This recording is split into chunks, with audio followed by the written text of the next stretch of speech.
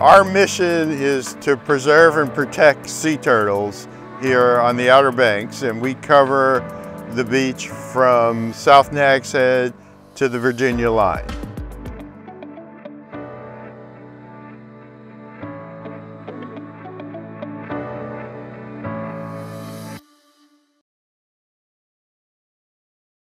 My name is Tony Parisi. I'm the president of N.E.S.T, the Network for Endangered Sea Turtles.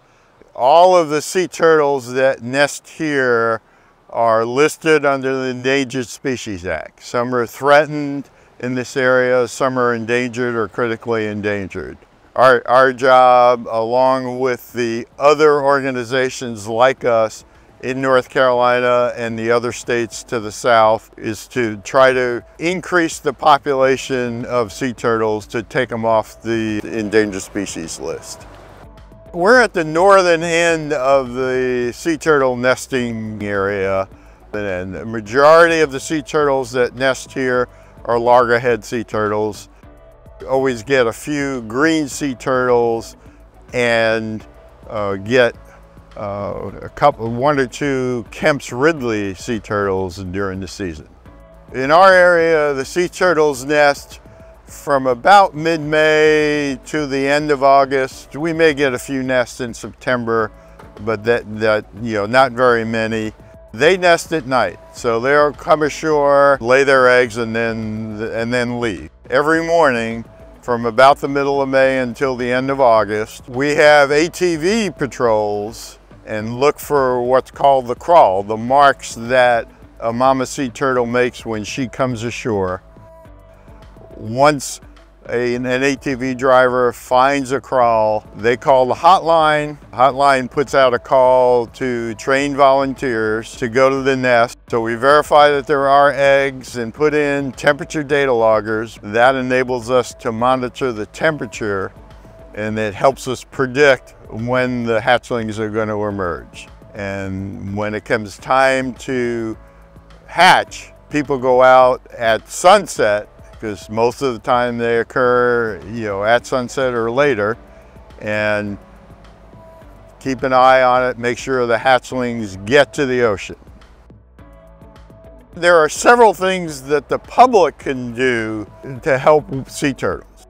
One is lighting. When a mama sea turtle comes ashore, if there are a lot of lights on the beach, could scare her to turn around and go somewhere else to lay her eggs. When the hatchlings emerge, they're attracted to the white surf and bright lights behind them and houses on the ocean front could get them, and has affected the hatchlings, where they turn around, instead heading to the ocean, headed either towards the dune or at least away from the ocean. I'm Kelly Wyatt, and I'm the planning director with the Town of Nags Head.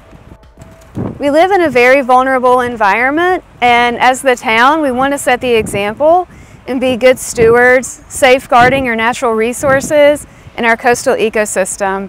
This is an area where we have sea turtles nesting often, so we want to make sure we're doing everything we can to protect them and their habitat. In 2022, the town and Dominion Energy collaborated to place LED amber-colored turtle-friendly lights at several of our beach accesses. They placed 2 fixtures at various beach accesses throughout the town. Once those were installed, we asked town staff, or town board members, as well as members of N.E.S.T, to go visit those beach accesses at night and then give us their feedback and let us know what their preference was in terms of the lighting that they thought would be most desirable. So once we had that feedback, we provided that to Dominion, and so now when these high intensity discharge lights at our beach accesses go out, Dominion will actually replace them with the turtle friendly lights that we selected. We have a website, it's nestonline.org. We have information there, what we do, where the nests are by town, and then there is other information like some of the scientific issues that we deal with. the one thing I would like to leave people with is leave the beach clean, dark, and flat when you leave.